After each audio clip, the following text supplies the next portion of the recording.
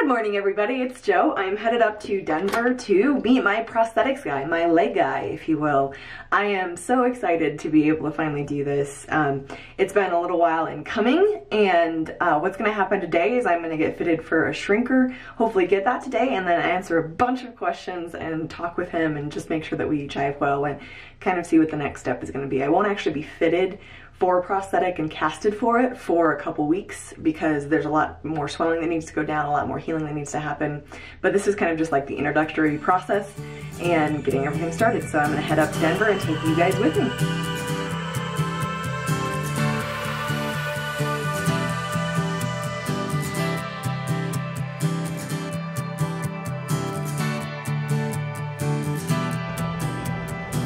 You may notice that we're not actually in a prosthetics office right now. I really wanted to get film in there and show you guys more of the office and the appointment, but there were a couple issues like filming walking on crutches doesn't really work, and I was about 20 minutes late to the appointment because there was a major accident on the highway, so we were pretty rushed. But I wanted to talk you through what my first prosthetics appointment looked like because I didn't really know what I was walking into and I had a lot of questions. So I wanted to see if I could answer some of those for you guys who are facing maybe your first prosthetics appointment. We covered a number of different things. We covered which K level I fell into. I'll talk about that in just a second. We talked about what kind of foot, what kind of leg I would be getting. And we answered a lot of questions that I had, and he asked me a lot of questions and talked about the overall process, like what the next few months of my life as it related to prosthetics would look like. The first thing I want to talk about was K levels. So there's K1, 2, 3, and 4. So that is a way of classifying for insurance purposes how active you are, and it essentially boils down to how much insurance is going to work with you for what kind of leg. So if you're K1, which is really inactive, basically in bed all the time, they're not going to buy you a very active leg that's built for running or anything like that, right? So when you meet with your prosthetist, at some point you're going to be tested for K levels if you're working with insurance. K3 is what most Americans fall into. That's if you're, walking, you're generally pretty active, you can do most daily activities. I tested into K4, which I was really excited for because I am a very active person and I cannot wait to get back to doing things. And so by being able to test into that, insurance should be more willing to work with me for a higher activity leg. Then I got to meet my leg. That sounds weird, doesn't it? I will be getting this leg. This is the Osser ProFlex XC torsion leg.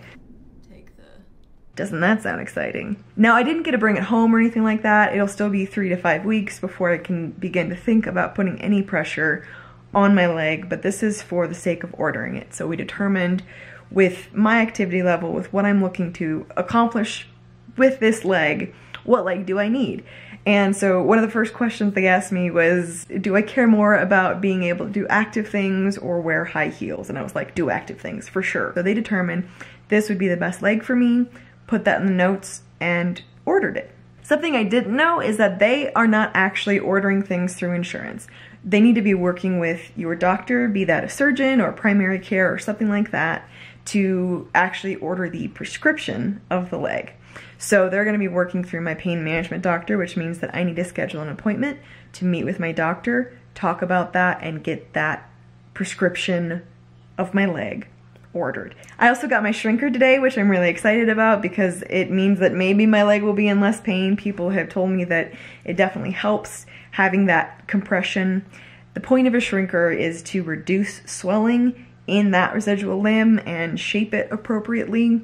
So I'm in a number 3 right now, hopefully going down to a number 2 if my limb will comply with that. The appointment ended with, making sure I didn't have any additional questions and that the next step would be meeting in 2 weeks to get casted for my socket. And then after that, I would start learning to walk on my new leg. So he'll have that ordered and in stock. In stock.